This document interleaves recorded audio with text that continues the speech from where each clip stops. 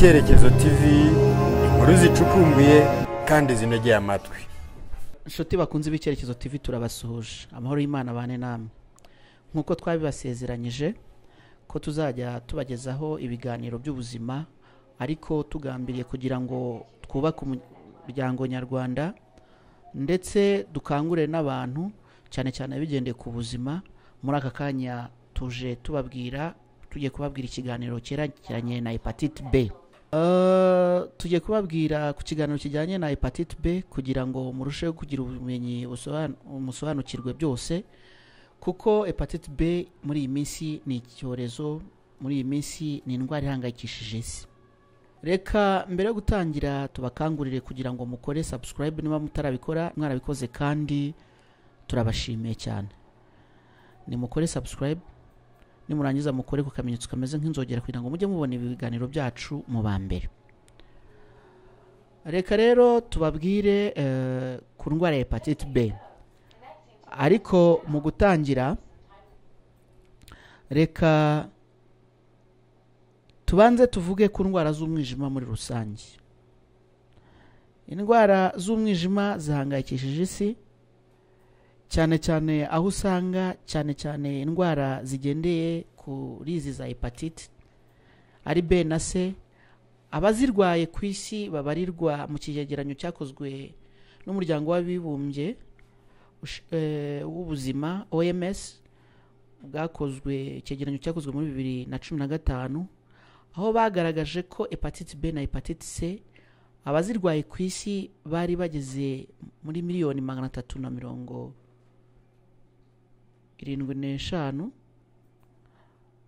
banganaga na 4.4%. Muri abo abari bafite hepatite B bageraga kuri miliyoni 257, banganaga na 3.3%, bari barwaye hepatite B yonyine. Ni ikibazo rero gihangayikishije isi. Ariko se kubera iki tuvuga ngo indwara z'umwijima?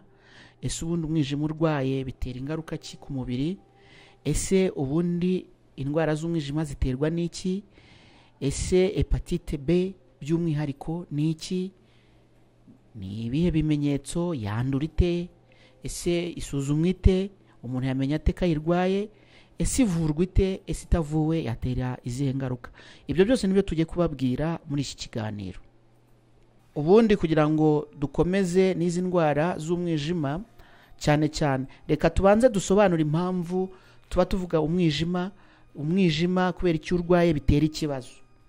Ubundi umwijima kugira ngo abantu banasobanukirwe, kuko hari abajya babyitiranya bakavuga ngo ubu ibumoso, ngo wabagabo ubu iburyo, ngo wabagore ukaba ibumoso.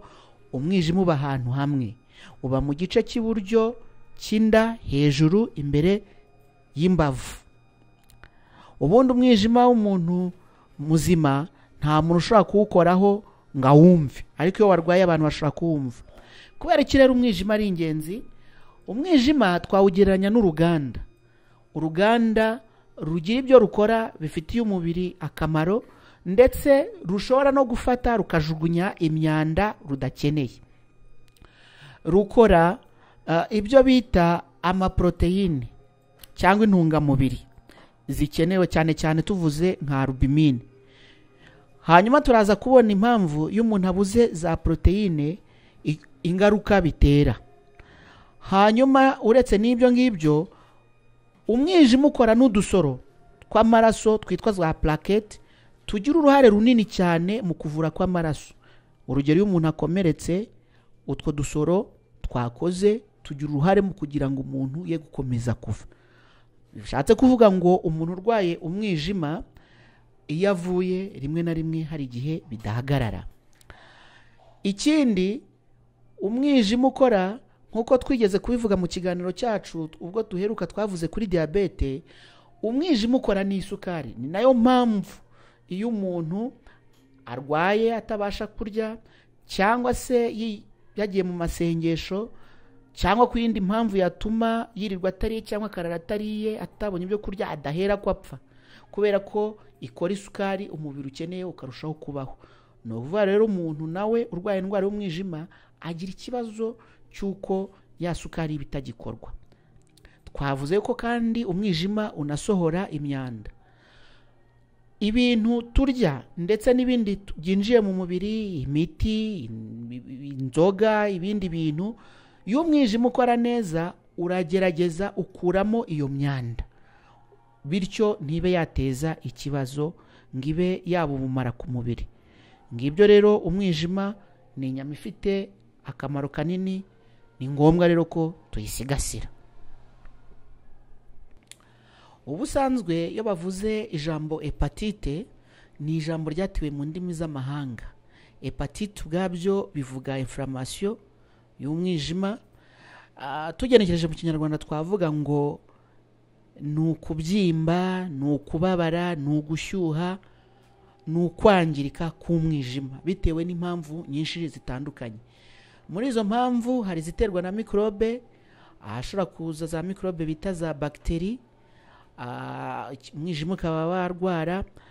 Harimo za virusi, harimo virusi nazo zitandukanye, hakabamo izishobora guterwa n'ubumara butandukanye, ndetse ari naho twaza gushyira n'inzoga, kuko burya inzoga nazo ni ubumara ku mwijima. Tuje rero kuri za hepatite ziterwa n'amavirusi, ubundi muri rusange hariho amavirusi agera muri 5. Uvuye kuri virusi A, hakajyaho B, hakajyaho C, hakajyaho D, hakajyaho E. Izo ziswe gutyo bitewe n'igihe zagiye zivumburwa. Byumvikana ko habanjeho A, ya kabiri bavumbuye bayita B, ikurikiyeho bayita C kugera kuri E. Ariko muri izo virusi zose ntizinganya ubukana. Muri izo virusi A na E ni virusi zishobora gufatira ku mwanda, ku bintu bidasukuye neza. Zo kenshi ubona zifata abantu zikabagiraho ingaruka mu gihe gitoya, zikikiza cyangwa zikica umuntu. Zo ntago zijya zimara igihe kirekire mu mubiri nka B na C ngo zibe zabara chronique. B na C ziba chronique. Hanyuma rero tujye kuvuga kuri B. Ubundi umuntu yabwirwa n'iki hepatite B ni iki? Nk'uko twabivuze, ni indwara y'umwijima iterwa n'agakoko ko ka B gafata umwijima, hanyuma umwijima ukangirika. Ese umuntu yabwirwa n'iki ko yarwaye umwijima? Muri rusange umuntu urwaye umwijima ntapfa kubimenya, bitewe n'uko ibimenyetso ntibiba bikaze, ndetse ashobora kubyitiranya n'ibicurane bisanzwe cyangwa indi ndwara bworoheje, cyane cyane bikamara igihe gitoya, ubundi akumva ameze neza, hanyuma bigakomeza kugeza igihe bigeze kuri rwa rwego rwo kuba chronique. Birumvikana rero yuko ari indwara ifite imiterere idasanzwe, aho umuntu ashobora kuyirwara agakomeza kuba ameze neza, akazongera kubona ibimenyetso by'uburwayi yarembye, byageze kure, nta garuriro rimwe na rimwe. Ariko tugereranyije kuvuga ibyo bimenyetso, nkuko nari mbivuze, harimo kuzana utwo ducurane, harimo gucika intege bidasobanutse, umunaniro uburyo budasobanutse, yewe hari n'igihe abantu bashobora kugira akariro gakeya bakagira ngo ni ka gripe, ibyo bita gripe, bikagenda. Hari n'igihe umuntu agira amaso y'umuhondo, ari byo abanyarwanda bamwe bavura gakondo bajya bavuga ngo bavura umwijima, bakaba baguha imiti mu gihe gitoya amaso akaba umuhondo. Si uko baba bakuvuye, burya nabyo babimenye, niko n'ubusanzwe ayo maso ari kuba umuhondo mu gihe cy'ibyumweru nka 1-2 amaso akongera akamera neza. Hanyuma rero abantu baba bafashe n'iyo miti bakibwira ko ari babakijije, nyama mu by'ukuri atari uko bakiza, ariko uburwayi bwari bumeze. Harimo n'abashobora kujya kunyara bakabona inkari n'umuhondo cyane, zahinduye ibara cyane. Hari n'abashobora kuribwa mu gihe gitoya ariko bikagenda. Ibyo rero byumvikane n'ibimenyetso abantu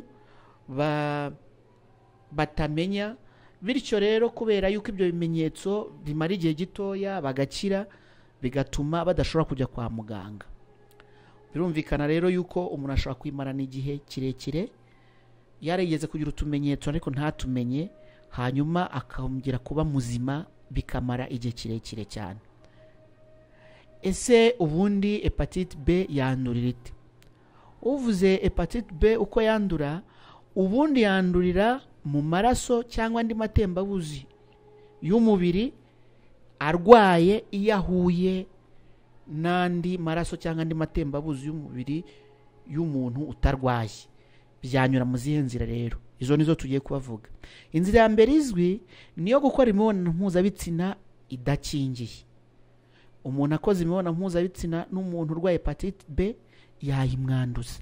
Ashobora kuyimwanduriza muri kwa gukomereka, amaraso agahura, cyangwa se akayimwanduriza muri amatembabuzi harimo ububobere bwo mu gitsina cyangwa se amasohoro y'umuntu. Aho ngaho ashobora kuba yanduye akamwanduza. Iyo niyo nzira cyane cyane ikunze kuba yatera iyo hepatite B. Ariko hari n'izindi. Umubyeyi utwite aramutse arwaye afite hepatite B ashobora kwanduza umwana we igihe arimo kumubyara, cyane cyane ko iyo umubyeyi arimo kwibaruka haba hari ugukomereka, haba ari ku mwana nawe kandi arimo atakaza amaraso, hanyuma bya bikomere by'umwana binyuriye mu ruhu, umuntu akaba ashobora kuba umwana yakwandura hepatite B.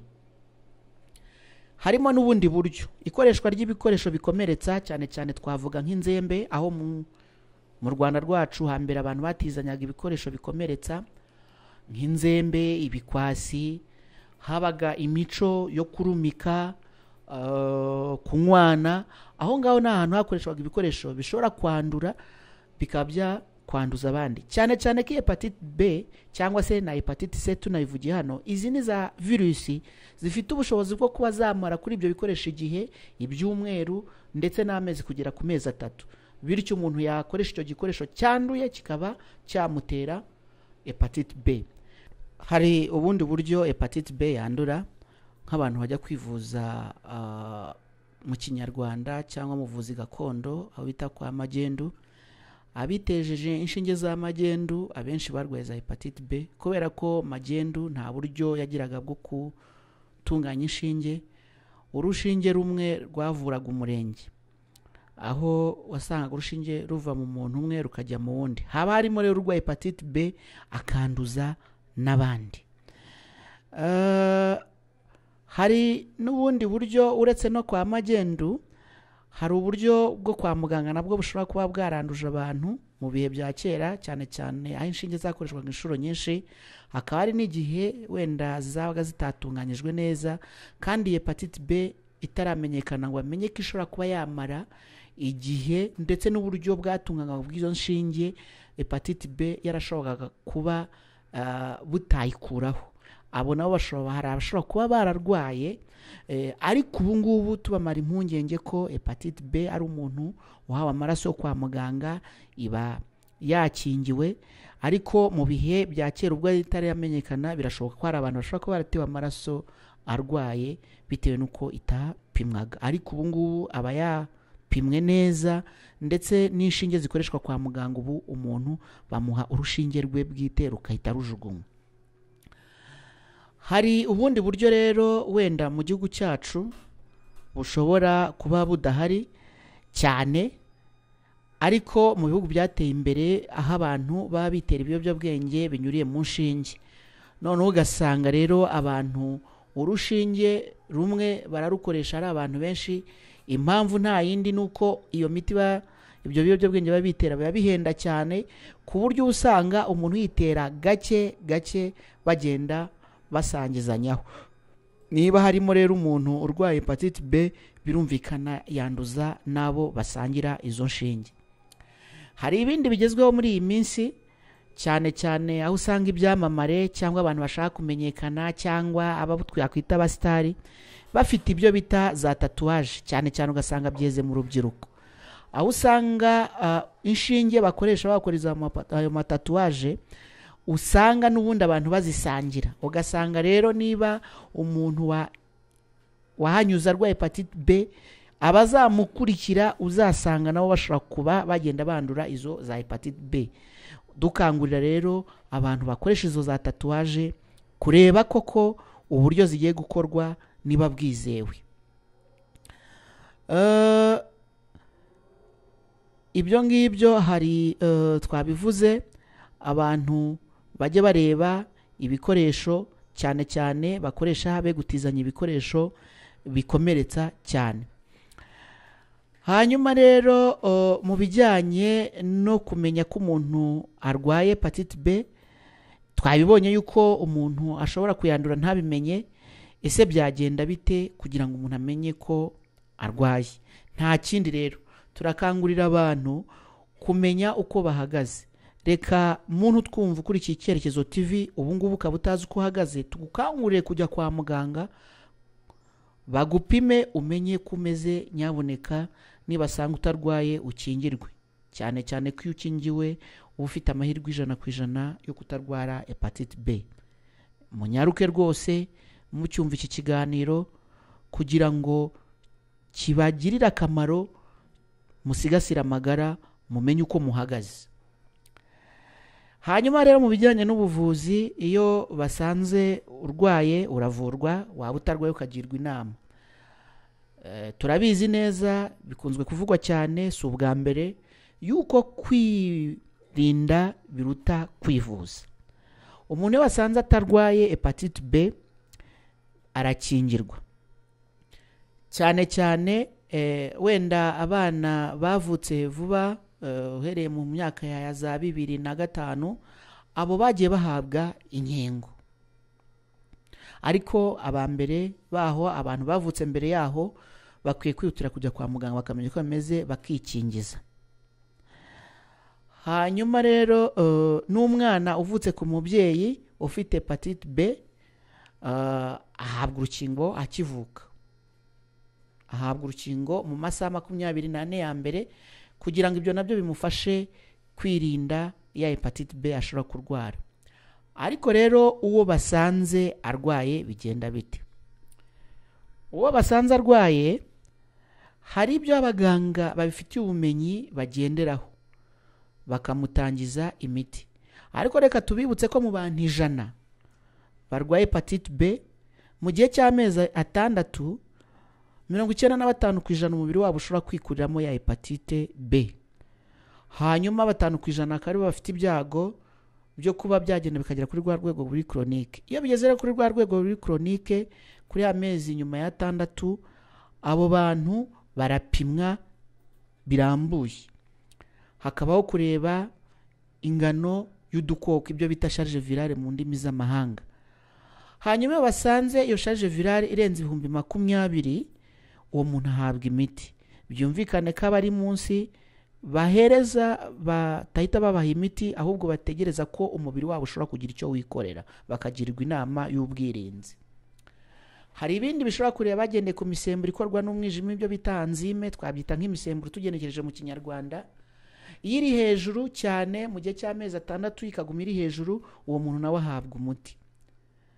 Harimo n'ibindi byo kureba bacishije mu byuma, byo bita ecography, bareba basanga umwijima warangiritse, ugeze ku rwego umuntu agira amazi mu nda, amazi areka mu nda, ibyo bita urushwima mu Kinyarwanda, cyangwa se ibindi bimenyetso byerekana ko umwijima wahungabanye cyane kugera ku rwego ibyo bita cirrhose mu ndimi z'amahanga, umwijima uba waratangiye kuzana inkovu, uwo nawe aravurwa. Ariko si no kuvura gusa batanze imiti, hari no kugira inama ibyo abantu bakwiye kurya, ibyo abantu bakwiye kwirinda. Mu byo abantu bakwiye kwirinda harimo inzoga. Umuntu urwaye umwijima rwose inzoga akwiye kuyireka, akayihagarika, kuko nayo twayibonye ko aba ari ubumara, ikomeza kwangiza umwijima, noneho uburwayi bugakura vuba bikagera ku rwego rukaze vuba.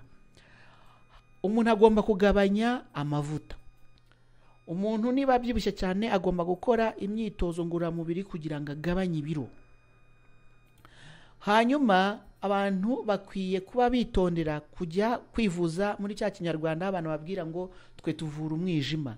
Hoya, iyo miti ahubwo igenda ikangiza umwijima kurushaho, umuntu akaba yakurizamo n'urupfu byihuse cyane, cyangwa se uburwayi bugakura vuba vuba. Ikindi nuko abantu bakwiye kuba bafata imiti mu gihe bayihawe na muganga, bakirinda ibintu byo kwivuza magendu cyangwa se ibintu byo kwivura ubwabo banywa imiti uko babonye, kuko hari imiti nayo ishobora kwangiza umwijima vuba vuba. Ubwo rero byumvikane ko bagomba kujya kwa muganga, ndetse baba barabwiwe ko bafite ni hepatite B, bakihutira kubwira muganga yuko bafite umwijima wo mu bwoko bwa B. birumvikana rero izo ni inama tubagiriye. Ese ubundi bigendekera bita umuntu utavuwe? Iyo umuntu atavuwe cyangwa iyo atagiye kwa muganga hakiri kare ngo amenye uko ahagaze, bwa burwayi bwa hepatite B bugenda bwangiza umwijima gahoro gahoro kugeza igihe azashiduka abona ibimenyetso bya nyuma, aho uzasanga nk'umuntu w'umugabo acuramye imisatsi kubera ko twayivuze umwijima ukora na za proteine umubiri ukeneye, ukabona umuntu agize imirire mibi, imisatsi iracuramye, ukabona umuntu w'umugabo atanye kumera amabere, akabona ubugabo bwiwe burashonga areba.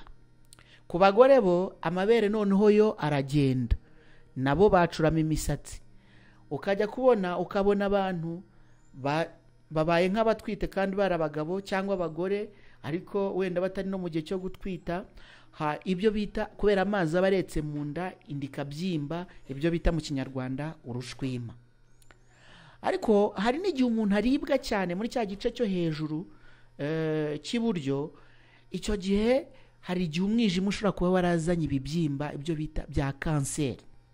Umuntu akagira ububabare bukomeye cyane, umuntu agatakaza ibiro, umuntu agashonga, abantu bari bakayoberwa ikibaye. Abantu rero ntibazajye bihutira kujya mu kinyarwanda batekereza amarozi, ahubwo bajye bajya kwa muganga nabyo barebe, kuko hari igihe bashobora gusanga bagifite amahirwe yo kuvurwa.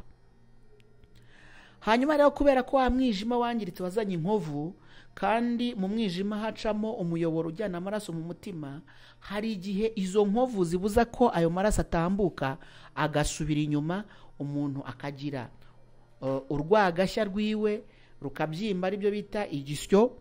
Hanyuma akareka amazi mu mubiri, ndetse ya maraso agashaka izindi nzira ntoya, imiyoboro mitoya itari igenewe kunyuramo ayo maraso afite ingano iri hejuru, ugasanga utwo dutsiko ko tuba tworoshye dushobora kuba twanaturika, umuntu akaruka amaraso cyangwa akituma amaraso.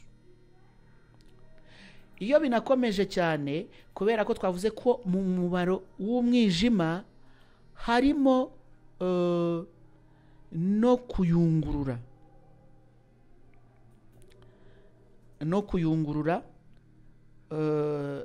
imyanda mu mubiri, birashoboka yuko umuntu ashobora kujya muri koma, kubera ko bya bindi ibyo umuntu yafashe ndetse na ya myanda ibuburozi ku mubiri, umuntu akajya muri koma.